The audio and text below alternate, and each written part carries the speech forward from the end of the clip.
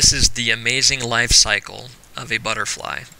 Unlike other species, butterflies go through metamorphosis, so they don't look like their parents at birth, but still have similar features. The mother butterfly lays eggs.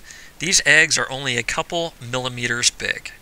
After 2 days, the eggs begin to hatch. Once the newborn caterpillar breaks free of its egg, it returns to eat its nutrient-rich shell. But caterpillars mostly like to feed on milkweed leaves. The mother butterfly purposely lays her eggs in the milkweed plant so that her offspring can feed on its nutritious leaves. As you can see, caterpillars love eating, and they will continue to grow as they do.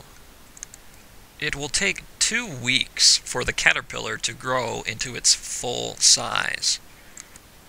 When it is only about 2 weeks old, the caterpillar will start looking for a safe place to begin its pupation stage.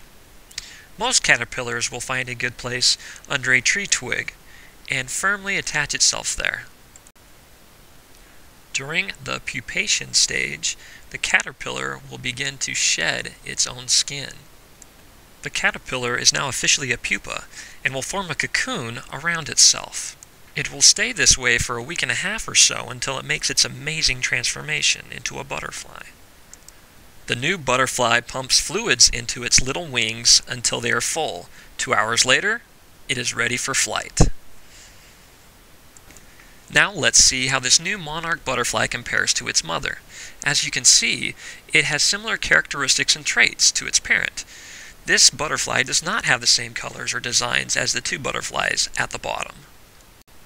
Now if this butterfly were to lay its own eggs, you can bet that its offspring will look pretty familiar.